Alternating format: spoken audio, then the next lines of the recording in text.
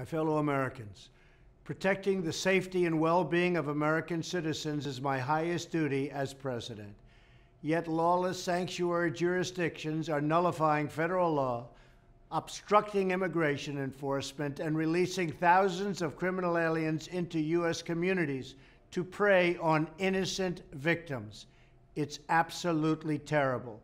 For example, in recent days, San Francisco officials denied ICE's request to turn over a criminal alien with a prior conviction for battery and a charge for driving under the influence. In another city in California, local law enforcement recently denied ICE's request to turn over a criminal alien convicted of sexual battery who had a history of domestic violence, a truly violent person.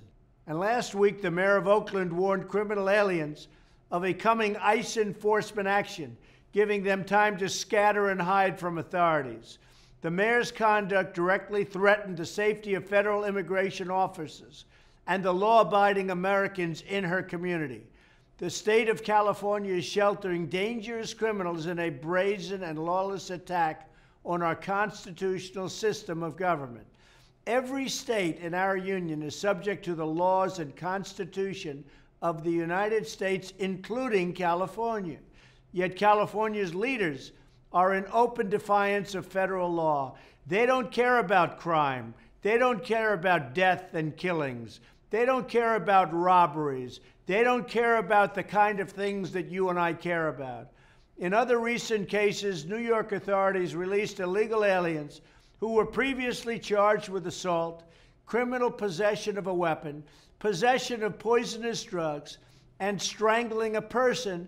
In each case, New York officials had refused to turn these dangerous illegal aliens over to ICE or notify ICE about their release with enough time for them to be safely arrested.